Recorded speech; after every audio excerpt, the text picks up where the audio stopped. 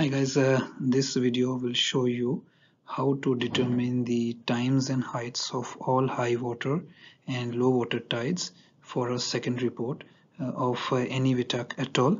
On 16th of October 1997 using extracts from the Admiralty tide tables.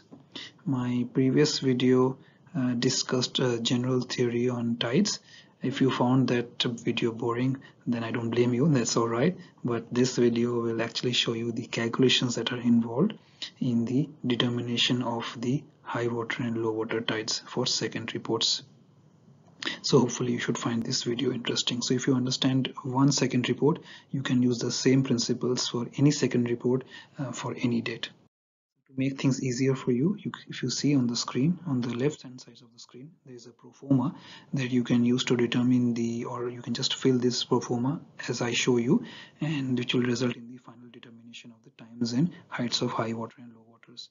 On the right side of the screen, I have actually put the extracts from the Admiralty tide tables together so that you can easily refer to it and understand where I am deriving the information to put in the proforma. So I'll go slow and hopefully you will understand it. If there are any questions, you write in the comment section. Alright, so for those of you who don't know, there are standard ports and secondary ports. Now standard ports are normally the major ports for which the information is provided in the Admiralty tide tables, and secondary ports are relatively smaller size ports. But the information for the secondary ports is also tabulated in the same way as in the standard ports. The only thing is that if they had included standard and secondary ports all together, then the tide tables would have become very thick and very difficult for the mariners used.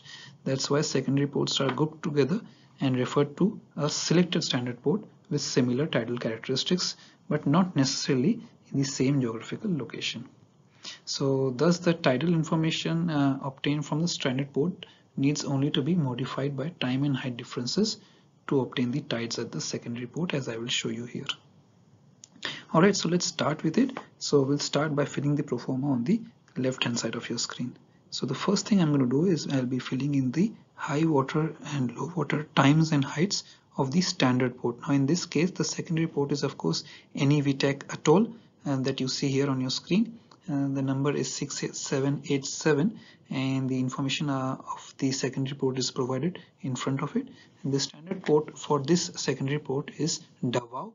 The information is provided not only on the top there but also on the bottom of your right hand side of the screen. So I will find the extracts for the standard port of Davao. As you see here, these are the details that I will be filling in on the proforma on the left hand side. So for 16th of October 1997, on the bottom of your right side of the screen is the time and the heights given. So let's fill those times and heights in the proforma. So I'm filling the high water times first, which is 0527 as well as 1739. Alright, they are high waters because you can see out of the four values, those two values are higher than the other two. Then I'll fill in the low water times of 1127 as well as 2357. Alright, then let's fill in the heights against these times given. So again 0527, you can see the height is 1.8 meters. I'll fill that in, and accordingly for 1739 it's 2 meters, for 1127 it's minus 0.2, and for 2357 it's minus 0.4. Then a very critical part of the tide calculation comes into play. Now if you see the middle part of your right screen, you can see that the extracts from part 2, that's the title of the table, you can see the seasonal changes in mean level is provided for in a monthly basis. In that same table, the first column refers to the number of the secondary port. So our secondary port number is 6787. So against 6787 will be somewhere between 6766 and 6788, right? So if you go horizontally on that row for the month till the month of October, you will see that the seasonal changes in mean level as obtained from the middle table is plus 0.1. Right, so that's the seasonal change. So that's the seasonal change we have to fill in the proforma. Now whenever you fill in the seasonal change, you first reverse the sign of the seasonal change, and then we'll correct it later on, but first you reverse it. So this here is for the 16th of October, because it's the month of October, the seasonal change is plus 0.1. for Eniwetak atoll number 6787, I will reverse the sign in the proforma and I will write it as minus 0.1 for both high water as well as for low water. Right? And then what I'll do is I'll go into the top column again, that is the top tables again, that is extracts from part 2, and you can see for Eniwetak atoll you will see the time difference is given against it. So that's the third column. So you can see the first column is lat, second column is longitude, and the third column is the time differences given for mean high water and mean low water, and those time differences are minus 0.128 and minus 0.129. So those are the time differences I will write in the proforma next. This is from the topmost table. Alright, then I go back and I start subtracting minus 0.1 from the heights of the high water and low water heights. Alright, so 1.8 minus 0.1 in the proforma is 1.7. Then 2 minus 0.1 is 1.9. Minus 2 minus 0.1 is minus 3. And minus 0.4 minus 0.1 is minus 0.5. Alright, so these are the heights at the standard port corrected to the seasonal change that is provided on a monthly basis. Alright, the next thing we'll do is we'll have to find out the height differences from interpolation. Alright, so that's the next thing. So how do we do that? So to do that, we have to again see the topmost table, extracts from part 2, Marshall to Palau Islands. That's the table, the topmost table that is given, and you can see there against each of the standard, against the standard port on the top, Davao, there are certain height differences given for mean high water springs, mean high water neaps, mean low water neaps, and mean low water spring, MHWS, MHWN, MLWN, and MLWS. You see the heights given are 1.6, 1, 0.5 and minus 0.2. And if you refer to the secondary port, again under those columns, you also see some heights given there as minus 0.3, minus 0.1, plus 0.1 and plus 0.4. Yes, so those will help us to interpolate, as you will see in the proforma. So in the proforma, first write down these values. So write down 1.6 and against 1.6 is minus 0.3. Then write down 1, this is for mean high water neap, and against 1 is minus 0.1. And similarly for the mean low water neaps and mean low water springs, write down 0.5, minus 0.2, and then the corresponding heights of the secondary port as plus 0.1 and plus 0.4. Alright, now what this tells you is basically that if for a height of or for a value of 1.6, if the value is minus 0.3, the height difference for secondary port is minus 0.3, then you need the interpolated value of height difference for height of 1.7.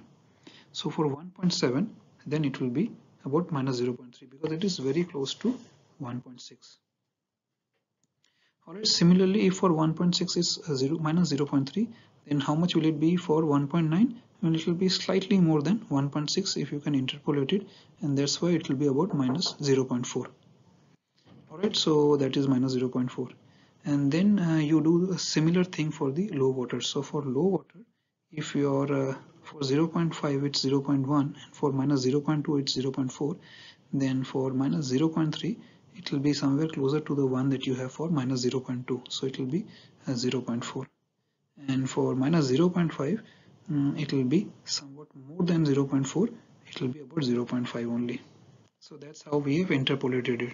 So looking at the bottom columns, you interpolate for what you need for the heights at the standard ports. Alright, once you get those heights, all you have to do is now apply those corrections. So 1.7 minus 0.3 will give you 1.4, 1.9 minus 0.4 will give you 1.5, minus 0.3 plus 0.4 will give you plus 0.1, and minus 0.5 plus 0.5 will give you 0. Alright, so once you have done that, then you should apply the seasonal change back, and this time with the correct sign. So because the seasonal change we applied earlier, we had reversed the sign from plus 0.1 to minus 0.1, this time we'll reverse it back. Alright, so we'll put the original seasonal change back as plus 0.1 and plus 0.1 that we got from the middle table, and now we are ready to find out the height and times of the secondary port. But to find the time, we have to first subtract the times. As you see here, 0527 will be subtracted, so 0527 will be subtracted with 0128. So 0527 minus 0128 will give you 0359. Similarly, 1739 minus 0128 will give you 1611, and the same thing you have to do for low water as well. So 1127 minus 0129 is 0958, and 2357 minus 0129 is 22229. So these are the times of the high water and low water heights at the second report. Alright, and then all you have to do is basically apply the seasonal change now to the heights at the second reports and find the final values of the height of tides at the second report. So 1.4 plus 0.1 is 1.5, 1.5 plus 0.1 is 1.6, and 0.1 plus 0.1 is 0.2, and 0 plus 0.1 is 0.1. Alright, so that's how you calculate the height and times of the tides for second reports using the standard port as a reference. So I hope you understood how I got these values. If there is any doubt regarding any part of this calculation, write in the comment section and I'll try to explain it. My advice to you would be pause the screen and look at the values carefully and see how I've got these values, and you will be able to understand how to put in the values here. Alright, just have a careful look, have a slow look and see the underlined portions, and these are the places from where I got the values. So if there is any problem, just look at those underlined portions and you will be able to find out how I got these values. Use the proforma and it will be easy for you to solve the calculations. So I hope this was a useful video. Let me know through your feedback what you thought about this video. And thank you for subscribing, and thank you for watching my videos. Really appreciate it. I'll see you soon with my next video. Bye guys, and all the best with your studies.